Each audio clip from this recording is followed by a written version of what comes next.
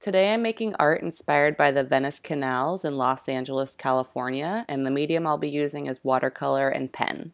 The Venice Canals are a series of man-made canals just a couple blocks inland from Venice Beach, and they're lined with walkways and connected by footbridges that make them a nice place to wander around. So I start out by drawing an outline of the painting in pencil. And before I did this, I measured out an 8x10 rectangle because that's how big I want the painting to be.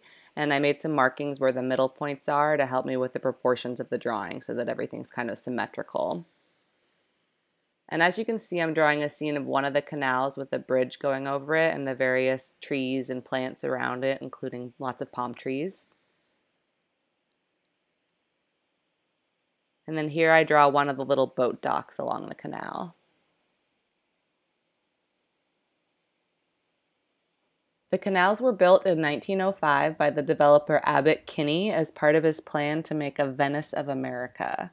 Initially, they covered about 4 times as much area, and there were gondolas and gondoliers, just like in Venice, Italy. Now I'm using watercolor, starting with cobalt blue, which I mixed with water and used for my first pass of the sky.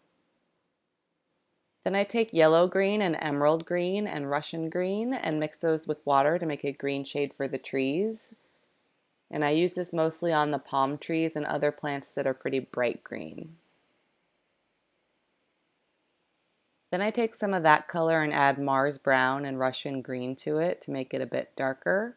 And I use that on these trees lining the canal walkway here, and then any of the other plants that have a darker green tone or a more evergreen, like these 2 big fir trees right here. Then I mix yellow green, emerald green, and blue cobalt for another green shade with a bluish tint. And I use that for the row of saltbush plants that line the canals. Then I make some sort of blue, but I forget the color I used because it's not in the shot. And I use that to fill in all the water in the canal.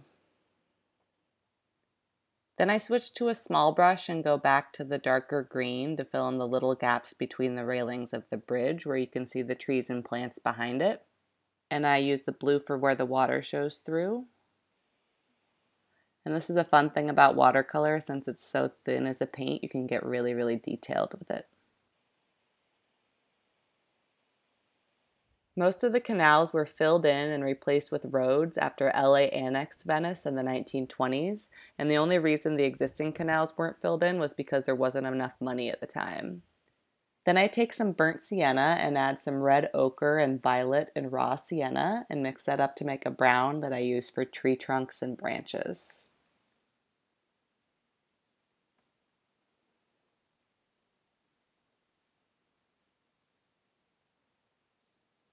Then I use it at the base of the bridge too. And then on the boat dock. And then also along the edge of the water where there's a row of stones. Then I take violet and mix it with burnt sienna and blue cobalt to make a purplish shade. And I use that for the Santa Monica Mountains way off in the distance. Then I take carmine and mix it together with scarlet to create a magenta color for the bougainvilleas, which is one of my favorite type of plants that's all over LA. Then I take Russian green and mix it up with some emerald green, and I use that to fill in the shrubbery behind these trees lining the walkway.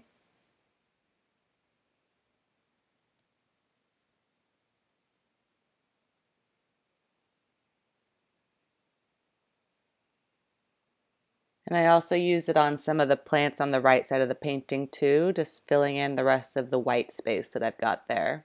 Then I wasn't sure if I wanted to include this tree or not, so I didn't put it in the drawing, and then I added it at this stage once I got a sense for the rest of the piece. And then I take some green to fill in the canoe at the dock.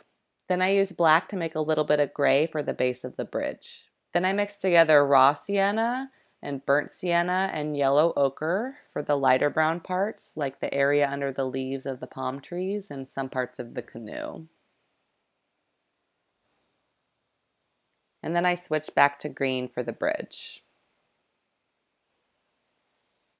One of my favorite things about the Venice Canals is the variety of plants you can see there. The homeowners along the canals take really good care of their gardens. Now I'm done with the first round of watercolors, and I'm starting on the second round to add some texture and shading, starting with the sky using the same blue as before. And then I use green to do some shading in the plants to make them a bit more three-dimensional.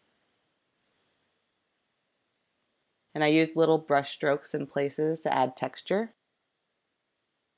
And then I do the same thing on the right side of the painting, adding shadows under the fir trees here, and then some shading to give them some dimension and depth.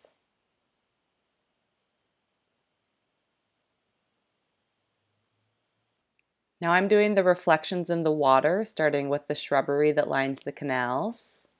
Then I switch to brown for the trunks of the palm trees, and then green for the leaves, and then gray for the reflection of the base of the bridge.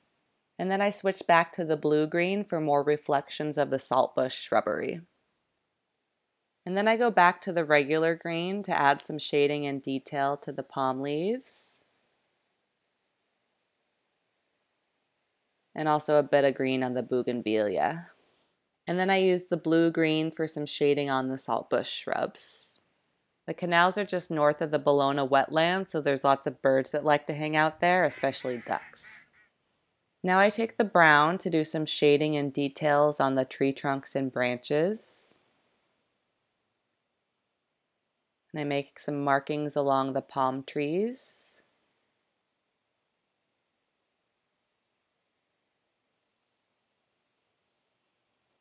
And then I make the reflections of them in the water too.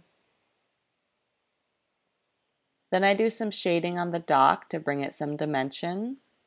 Then I make another layer of brown along the edge of the water, overlapping the part I did before and making a new line for the reflection. Then I take green to do the reflection of the bridge, and since this is in the water, I'm being less precise with the line, so it's a little bit wavy.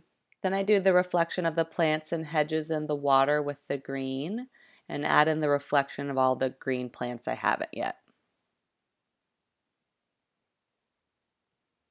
And here I'm making a couple of corrections because I made the shrubs a little too big in the reflection, so I'm going over it with a different green. And I switch up the shades of green to match the appropriate above watercolor, and then I use some brown for the tree trunk reflection, and another layer of light brown in the canoe, and also on the reflection of the palm trees. Then I do another layer of green to cover up some brown that was a mistake, and then some magenta for the reflection of the bougainvilleas in the water. And then purple for the reflection of the mountains in the water, and then back to green for the reflection of the negative space between the railings on the bridge, and then also for the reflection of the canoe in the water. Venice is known as an artist community, and that's reflected in the little eccentricities you see along the canal, which adds a nice sense of quirkiness to the whole place. Now I use blue for another layer of paint on the water, this time only in the spots where the blue sky is reflecting. And you may notice that the negative space of the bridge is different colors above and below the water, and that's because the perspective is shifted. And then I do another layer of all over green because it's starting to get a bit washed out. And I do the same with the blue-green on the salt bushes and the darker green plants. And this is to amp up the saturation of color along the whole piece, including the reflection of the palm trees and the bougainvilleas too.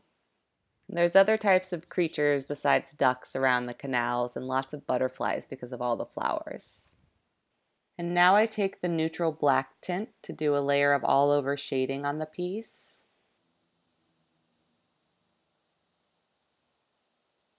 I'm adding more texture and detail to everything here and really defining where the sun is hitting and where the sun's not hitting, where there's shadows and where there's light.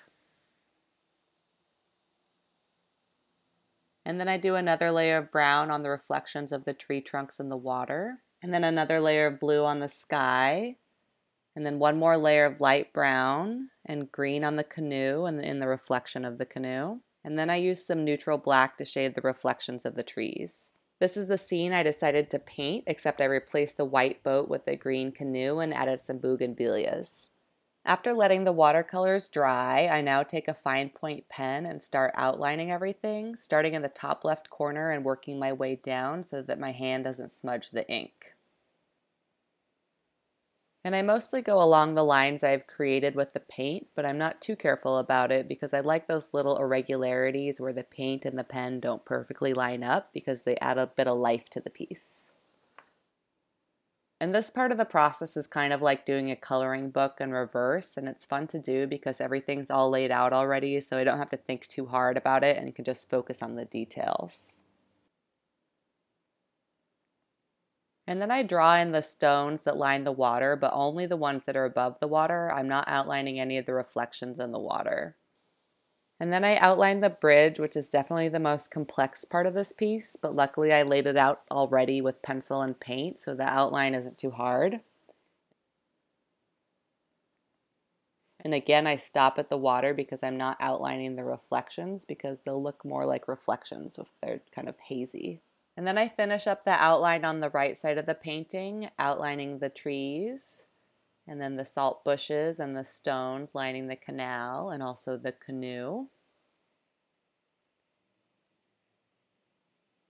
And then I do the dock, which finally looks like a dock once it's outlined in pen. And then I go back and add a couple of details like the breaks between the trees and then also some notches in the palm tree trunks. And then I go back to watercolor again to pump up the vibrancy on some of the greens. I want the sky to look paler than everything in the foreground, so making the greens a deeper color will help with that a bit. And then I sign it and it's done. And here's a time lapse of the whole process from pencil to watercolor to pen to watercolor again. And there's the final finished piece. Thank you so much for watching and be sure to check out my other Venice video about Venice Beach. Bye!